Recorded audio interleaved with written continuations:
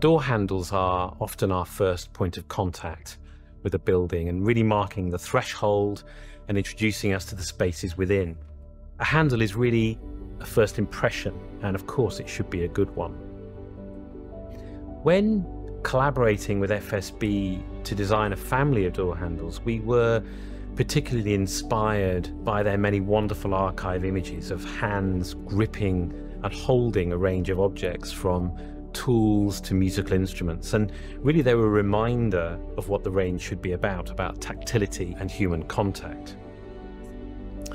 And our design language was really formed around the idea of using hand-drawn splines, really to generate a more crafted and tactile geometry.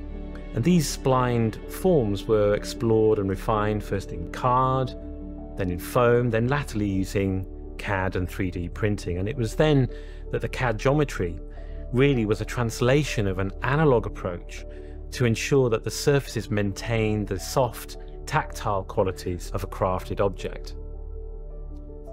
Really early on in the process, while exploring ergonomics, we developed a shorter and deeper surface where a hand would rest naturally, and we named this the palm handle.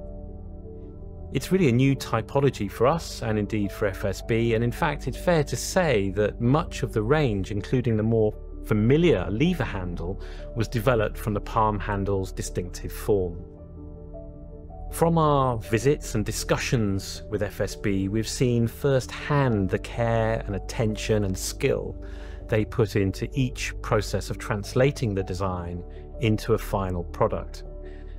And we really always make a point of working very closely with and learning from the people in the engineering and production departments.